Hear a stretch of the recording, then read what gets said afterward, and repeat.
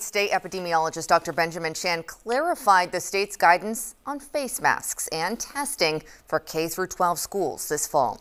State public health officials recommending universal masking indoors in counties or cities with substantial community transmission, or when there is a larger outbreak or multiple clusters in a school facility. Dr. Chan says there can be exceptions for classrooms or schools with a higher vaccination rate, universal testing programs, or other measures strictly enforced like physical distancing. Face masks would be optional in areas with minimal or moderate community transmission or when there are sporadic cases in a school with no evidence of facility transmission.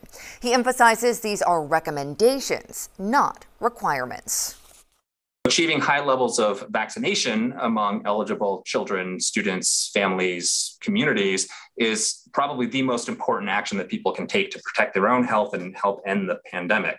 And so it remains a key recommendation that schools help communicate the importance of vaccination. Dr. Chan says anyone with new and unexplained symptoms that could be COVID-19 should stay home and get tested, whether they are fully vaccinated or not.